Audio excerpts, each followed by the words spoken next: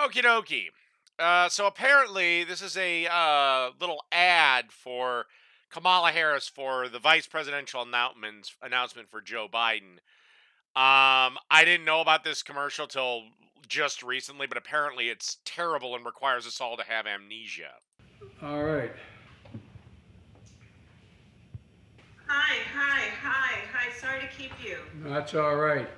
You ready to go to work?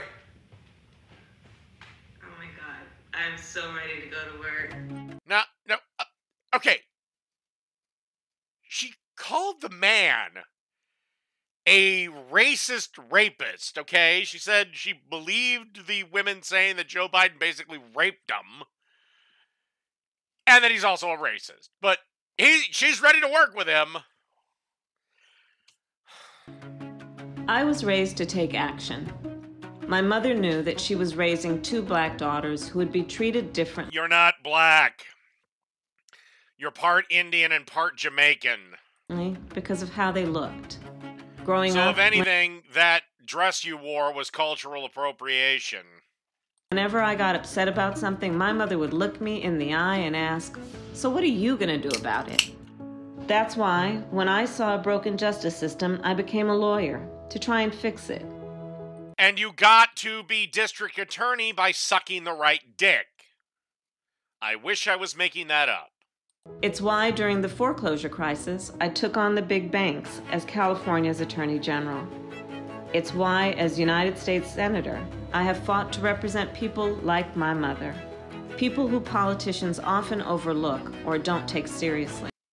You don't give a shit about any of those people! Right now, America needs action. In the middle of a pandemic, the president is trying to rip away health care. While small businesses close... No, he's trying to get rid of the single most destructive thing done to our health care, also known as Obamacare. He's given breaks to his wealthy donors. And when the people cried out for support, he tear-gassed them. Oh, do you mean before or after they set the church on fire? America is in crisis, and I know Joe Biden will lead us out of it. He's a man of faith. No, you're probably hoping he has a brain aneurysm in office so you can become president. Decency and character. Really? Did you think that when you were basically calling him a rapist? He raised his family that way. I saw it firsthand. Oh! Do I really need to bring up Hunter Biden? And with my good friend Beau. As Joe says... But don't mention the other son. Don't mention the other son. We're in a battle for the soul of this nation. But together, it's a battle we can win. Well, yeah, I mean, you cheated. Of course you're gonna win. We just have to take action. First of all, is the answer yes? The answer is absolutely yes, Joe, and I am ready to work. I am ready to do this with you, for you. I'm just deeply honored, and I'm very excited.